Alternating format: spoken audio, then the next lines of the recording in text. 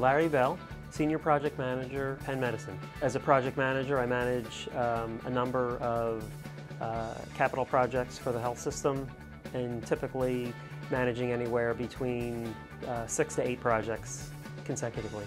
We're running at roughly 30 or 40 projects, up in the neighborhood of $90 to $100 million a year in total renovation costs. And that's separate from a large $300 million project that's also ongoing.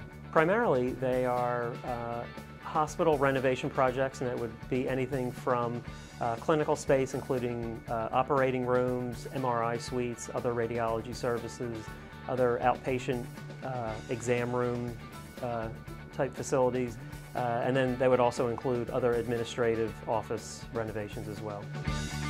We've been using eBuilder now for a few years, but we started off very slow, really using it primarily as a document repository.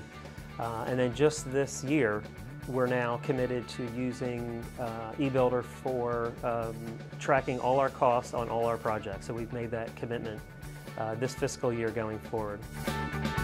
So we're tracking all our budgets. Once our budgets are established, we're entering them into eBuilder and then tracking all of our commitments and actual costs as well, and then also tracking any projected or potential commitments so that we can develop cost forecasts and also develop cash flows. I think some that come to mind are the ease of access of the information. All the information is in one location, it's easily accessible, there's the consistency, it's all structured the same way regardless of the project manager, and we have several different hospitals within the health system, so it's creating that consistency across the different hospitals.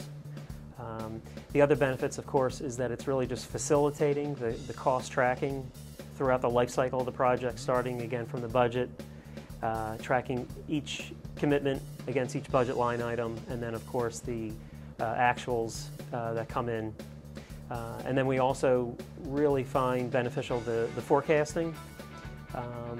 It facilitates what we were previously doing on spreadsheets, and then the same goes with the cash flows. It's a nice interface that's set up with the cash flows, and I think one of the real benefits is that it enables a project manager to be freed up from some of the details and concern over all the costs that you're tracking, and allows you to really be more thoughtful about the cash flows and forecasting, because eBuilder is essentially doing the work of perhaps several different spreadsheets that you're trying to marry together.